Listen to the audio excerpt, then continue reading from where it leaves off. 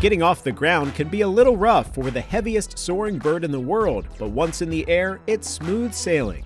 A team of researchers tagged 8 young Andean condors with biologging devices or daily diaries, allowing them to capture over 230 hours of flight time. They discovered that the birds, which can weigh up to 35 pounds, spent 99% of the time gliding and soaring on winds and thermal updrafts, and flapped their wings for only 1% of the time, and most of that was for takeoff. Researchers say one condor flew for more than 5 hours, covering over 100 miles, by just using air currents, never beating its wings once.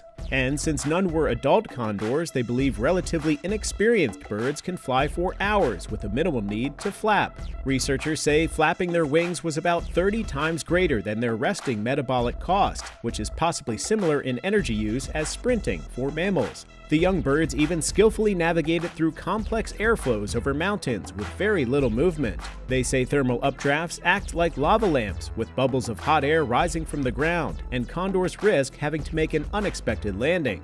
The study was published in the Proceedings of the National Academy of Sciences.